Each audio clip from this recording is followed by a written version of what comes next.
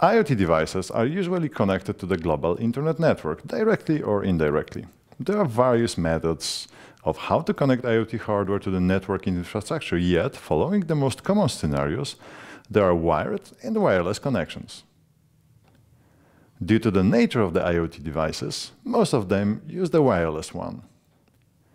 Once IoT devices were born, the internet was already existing, and being quite a grown idea, thus it is natural that principles of the networking communication were adapted from the internet to the IoT world.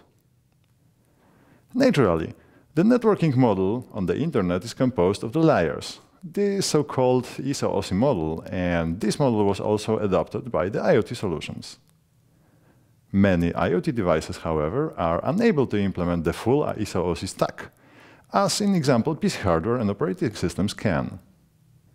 Many of the end-node IoT devices are too constrained on the matter of CPU, RAM, and storage to implement full networking stack. So, there are devices solutions for IoT networks parallel to the regular ones. Moreover, using regular ISO-OSI stack, sometimes it is far too power-consuming and requires a continuous connection between the devices.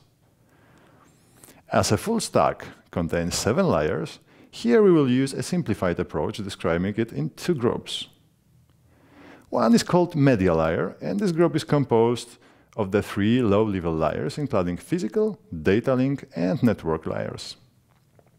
The second group is composed of the remaining 4 high-level layers, starting from transportation through session and presentation, finally to the application.